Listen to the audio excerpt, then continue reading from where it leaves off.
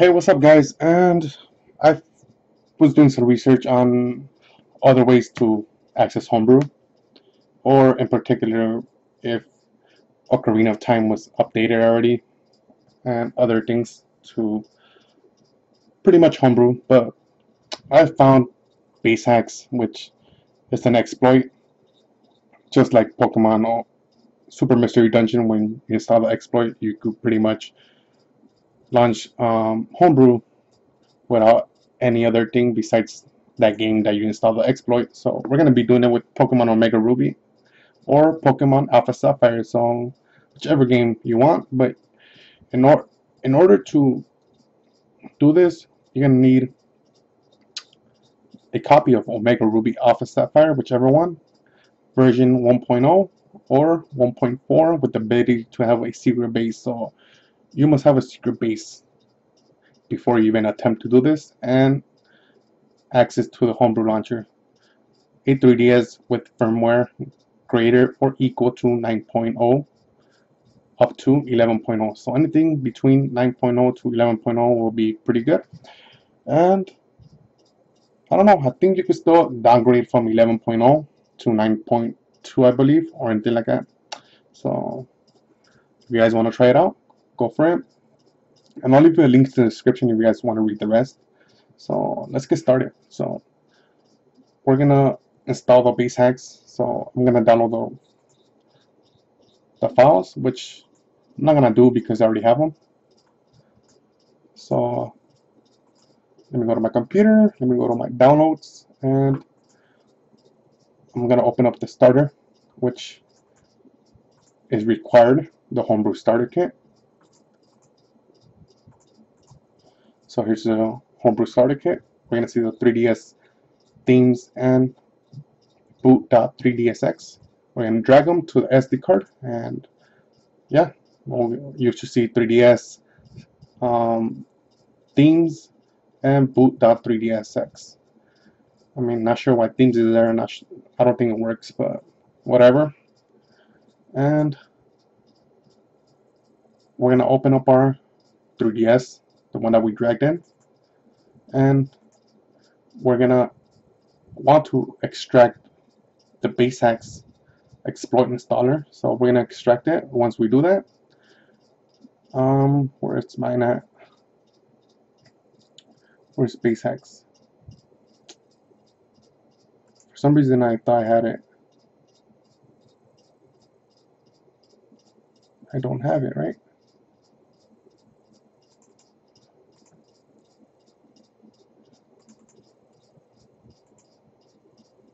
Alright, so let me do that, and not sure why it's not appearing. Oh, here it is. So we're gonna see these 3 files inside the BaseHaxx folder, and we're gonna want to drag it to our 3DS folder. So once it's there, we're done. Okay, now we're done with this step. It was pretty easy, right? Now remove your SD card from your computer, desk, PC, laptop, notebook, whatever you want to call it. And I'm gonna start up my 3DS.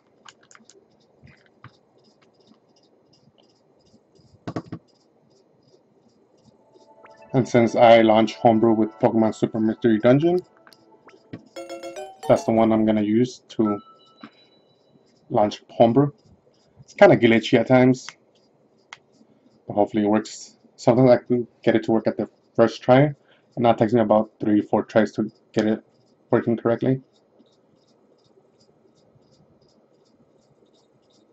Perfect, because it usually crashes on the red screen or yellow screen. Yellow screen it freezes, and in the red screen it'll crash. So okay, now I'm gonna remove Pokemon Super Mystery Dungeon, since that's the one I used to homebrew, and I'm gonna insert my Pokemon Alpha Sapphire cartridge or Omega Ruby, whichever one you want to use, and you're gonna see the BaseHaxx Exploit installer. Alright, so I recommend you guys create a backup of your game, power saves, or right here, save manager. And I'm not gonna do it because I already did it. So I'm gonna open this up, and we should see this thing pop up, initializing. Please wait. Welcome to the quiet BaseHaxx installer. Please proceed with caution, as you might lose data if you don't. You may press start at any time to return to the menu. Thanks, Milam and Salt Team, for the installer. Code base. Press A to continue. Pokemon Alpha Sapphire version 1.4 detected. Press A to continue. Alright, please select your console's firmware version. Only select new 3DS if you own a new 3DS XL. So I do own a new 3DS, but I'm using the old 3DS right now. So here's my firmware.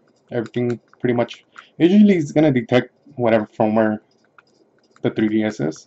So I'll pretty much auto detect it. So I'm gonna press A. You wanna make sure everything's good. So USA, alright, perfect. So it's downloading payload, installing payload.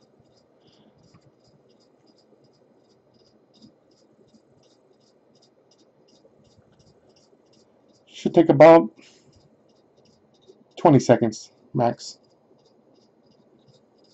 Alright, successfully wrote to file. Now I'm gonna press start. And I'm gonna reboot my 3DS now. So all you have to do is press start and press A to proceed. Alright, so make sure you guys are at your secret base. Not sure if it'll work if you don't have a secret base yet.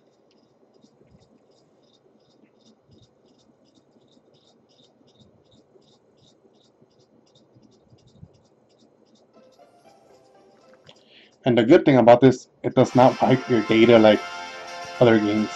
Like, for instance, Pokemon Super Mystery Dungeon. It doesn't even take you to the main screen. As you can see right here, I'm actually in the main screen where I can start my game. And also Ocarina of Time does not let you continue because it pretty much reset your whole game back to normal, I guess. Alright, so we're gonna open it and we're gonna go to edit secret team settings. And we should see change team name. Alright, let's press A. And we're gonna want to launch HaxX payload. And we're there, guys. And there you go, Homebrew is launched. So that's all you have to do. Alright, I'm gonna try it again, just so you guys can see. And the good thing, it does not delete your data, so you can still play your games and everything.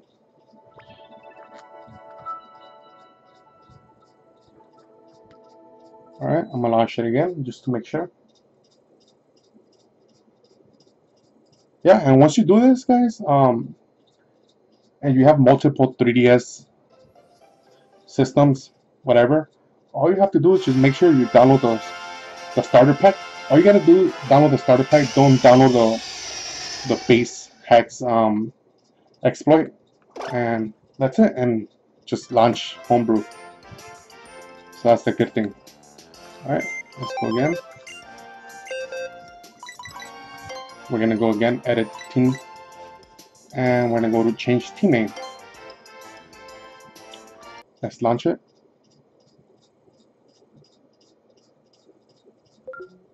Crap. Why does... Okay.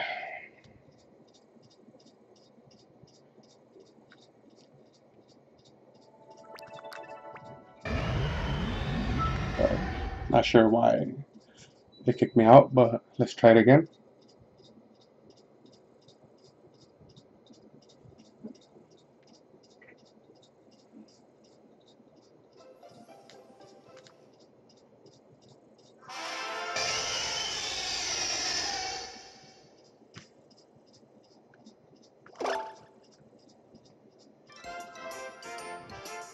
Okay, okay.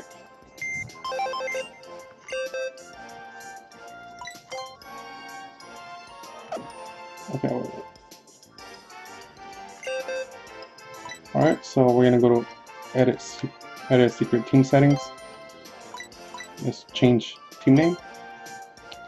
And there you go. Might be buggy, but it works. So that's how you have to do, guys. So there's nothing else, and I'll take you to Homebrew menu, and yes, you have Homebrew. So this is probably the best method, the best and easiest method so far, by far, as long as you have Homebrew. Alright, let's try one more time. Make sure everything works. I want to make sure online features work and doesn't kick me out.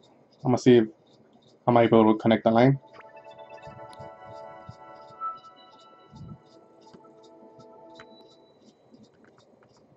I'm gonna try and see if I can get into a Wi-Fi battle.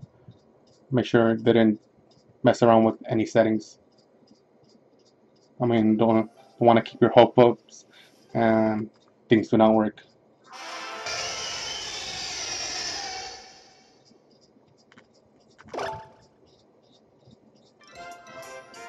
Alright, so let me open the.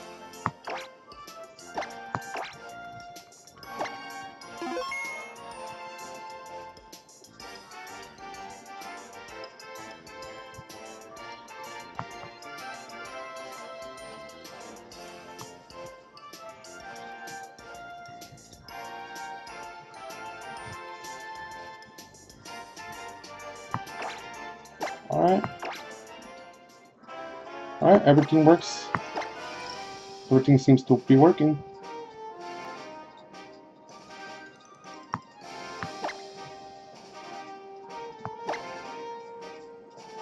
Probably gonna tell me.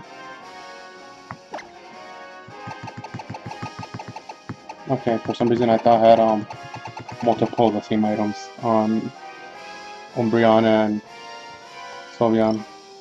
Just to make sure it goes into battle and does not disconnect me or anything like that.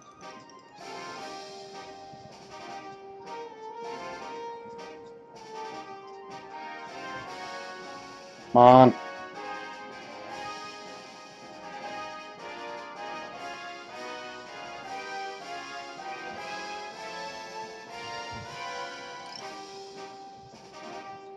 Crap, I hate when it does it. It takes a while to search for a trainer.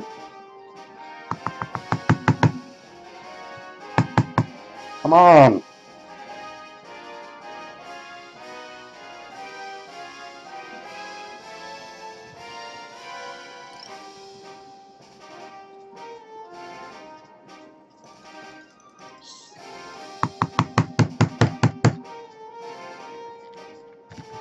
And the bad part is you can't even exit unless you switch up the Wi-Fi.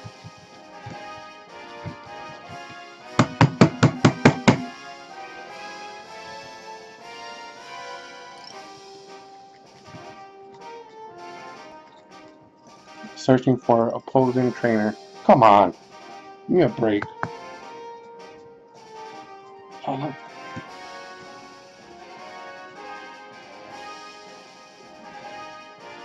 I swear this thing is gonna take forever. Okay.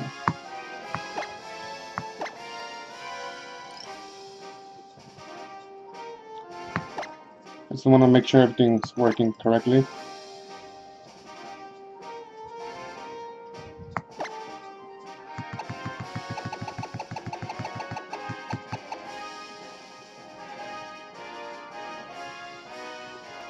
Man, come on, how many people do not play Pokemon, you know?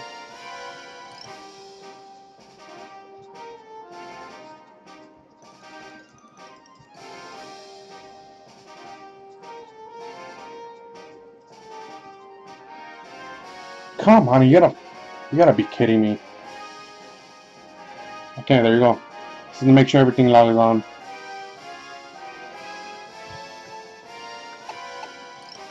Alright.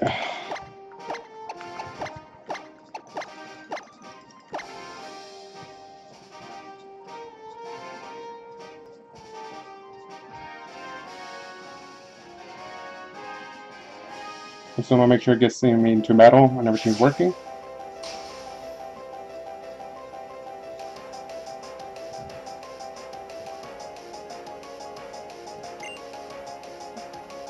Alright guys, so that's pretty much it, and everything's working properly, so hopefully this tutorial was helpful, and I'll see you guys in the next tutorial. Thanks for watching.